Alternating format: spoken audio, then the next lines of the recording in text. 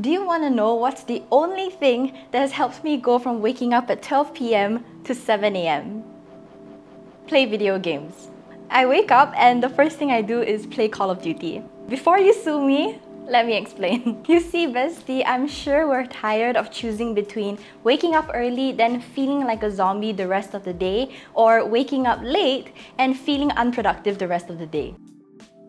There was a few months last year where I was really burnt out, so I was struggling to wake up early. So in this video, bestie, I will share with you all my no BS, realistic tips and advice on how to make waking up earlier that bit easier. Pay closer attention to the third tip because we'll discuss important questions that you need to ask yourself to craft a morning routine that's not only ideal but enjoyable for you. And the last tip is a game changer. And I want to say thank you for making Faye Films Academy #2 in the world just hours after launching. It's a free community that I just launched. Here's everything that we do, and I can't wait to see you inside. Alright, let's go. If you're addicted to your phone, I want you to set an alarm at the time you want to wake up, then play with your phone straight away. What? Yes, use your phone. We all know that having a morning routine that we enjoy is the most important factor in being able to wake up early consistently. Trust me, I've tried the whole exercising right when I wake up, but I just couldn't stick to it because it was too big of a change. So if scrolling on Instagram is something that you genuinely enjoy doing, then do it right when you wake up. Let's just say you need to get out of bed at 9 a.m. Set your alarm a little bit earlier than usual, then just use your phone until you're ready to get out of bed. And personally, I find this better than actually waking up at 9 a.m, using my phone until 10 and then feeling horrible about it the rest of the day.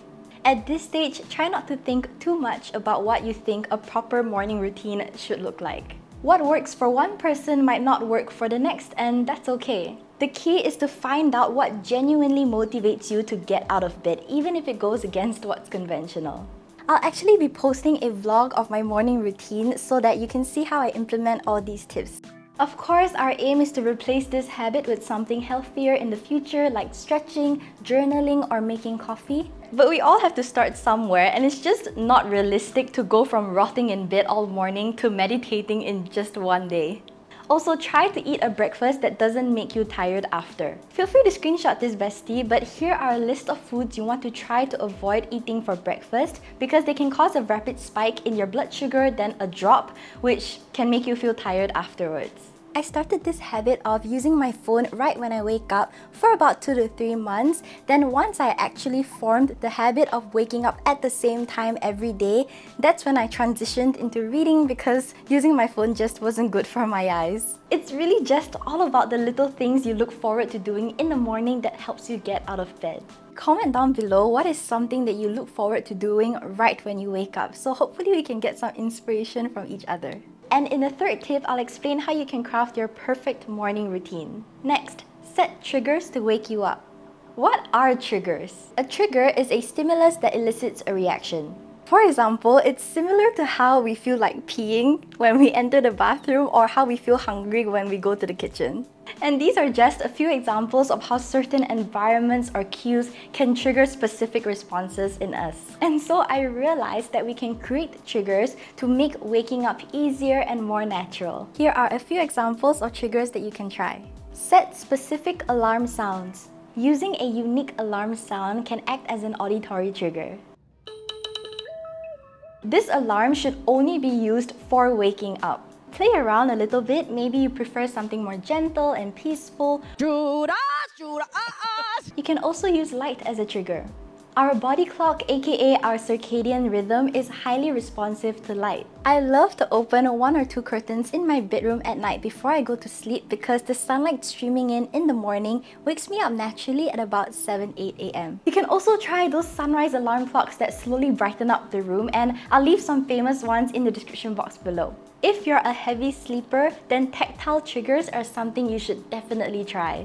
For example, you can try wearing smartwatches when you go to sleep because when the alarm rings, it actually vibrates. My boyfriend has literally slept through an earthquake before, and the only thing that wakes him up is his Apple Watch vibrating in the morning. But my favorite way to wake up is actually a little bit unique. It's by using scent. My parents had these specific perfumes and colognes that they would spray every time before they go to work. And I knew as a kid that when I smelt those perfumes, it was time to get up and get ready to go to school. I now understand that our sense of smell is actually closely linked to our brain's limbic system, which means it influences emotions and memories. So introducing scents as a wake-up trigger can be really effective, similar to how some of us use essential oils to fall asleep at night. Recently, I've actually been trying to recreate that experience I had in childhood. So for the past 6 months, I've actually been searching for my own signature scent, one that can wake me up in the morning like my parents once did. If you're curious, currently I'm using Chandelier by Fake Fragrance. It actually smells exactly like Mason's Baccarat Rouge 540, the one that's really viral on TikTok right now. If you want to twin with me, then I'll leave a link to this perfume in the description box below. It smells very sweet and sexy and sophisticated. Basically, Fake Fragrance sent me a PR package last month and I asked them, why are they called Fake Fragrance? They said it's because they specialize in recreating iconic luxury fragrances but without the hefty price tag. So my perfume cost $30, which is an amazing deal compared to the Mason one, and it smells basically the exact same. And if you like masculine scents, I'll write the names of my boyfriend's favorites in the description box below. So if you're interested in any perfume, I actually recommend that you try going to Fake Fragrance's website first to see if they've already created a replica of your expensive perfume. You can get an extra 20% off and free shipping if you use the link in my description box below. Next, ask yourself these questions. Here's the thing, we all have those ideal morning routines that we really want to achieve, like working out and meditating, but it always doesn't go to plan because it's just too complicated. The reason why our Pilates princess dreams just don't manifest into reality is because we don't have realistic expectations of what we want and how we're going to achieve it. So I want you to ask yourself these questions. What exactly do I want to accomplish in the morning? It's a simple question, but it's what most people struggle with. Do you want to feel refreshed, energized, relaxed?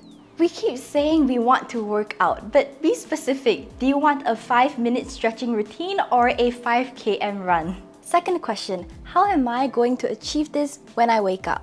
This is all about preparing those little things so that when you wake up, you're all ready to start. In my previous video, I explained how putting your space to sleep is essential for a good start to your day. That takes around 10 minutes. Just add another 5 minutes to prepare the little things you need for your morning routine, and those 15 minutes will drastically change how your morning is and how productive you are the rest of the day. The lesser the amount of decisions you need to make in the morning, the better. For me, my emotional support water bottle is beside me ready to drink. My favorite book is close by so I can finish another chapter when I wake up. Final question, how am I going to maintain this routine? This is where you can add your personal touch to your morning routine.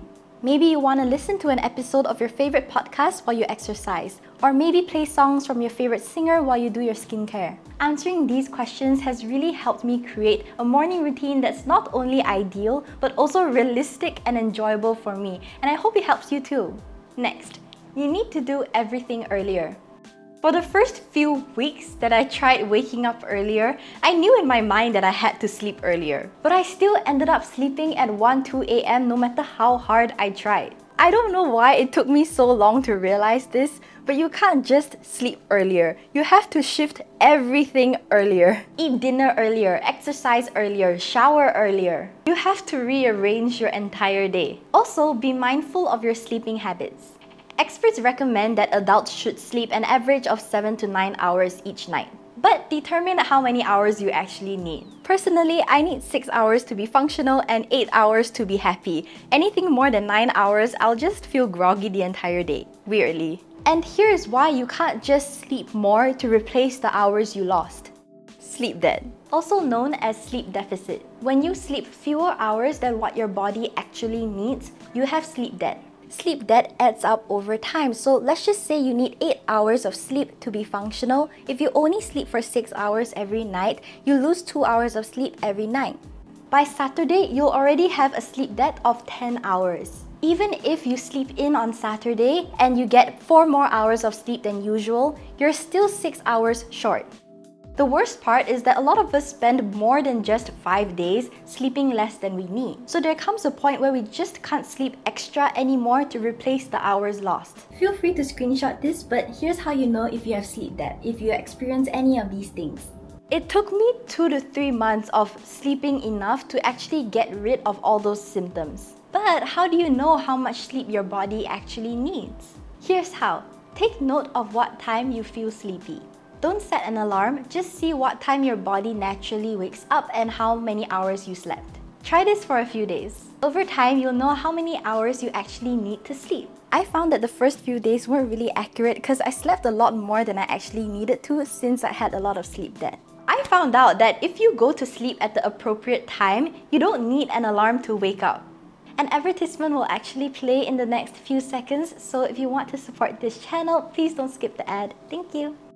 And finally, here's a powerful tip that most people don't even consider. Tell people you're a morning person.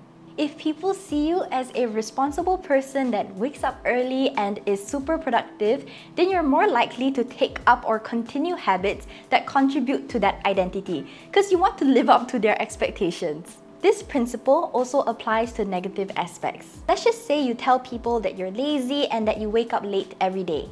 You might find yourself accidentally sticking to these habits because they've become a part of your self-image, and weirdly, even though it really shouldn't, it might feel a little bit awkward or embarrassing to change. I remember back in high school when I used to have bad grades that I would hide myself from studying in front of my friends because I thought it was embarrassing to take my academics so seriously. Essentially, to a certain extent, you become what others think of you. If you let people think you're lazy, then you're more likely to stay lazy. But if you let people think you're put together, you're more likely to get your life on track. Remember in my How to Be That Girl video, I talked about how to turn your disadvantages into your advantages. So even though obsessing over other people's opinions about you isn't good at all, you can use that to your advantage by letting their positive views about you inspire you and motivate you to do better. If people see you as a morning person or anything that you want to become, bestie, just embrace that image and push yourself to really become that. If you've made it this far, comment down below what time you usually wake up and what you want to change that to. Remember to like this video, subscribe and turn on the notification bell and set it to all so you don't miss out on any future uploads. Thank you for 1,100,000 subscribers and I'll see you all in my next video, bestie. Bye!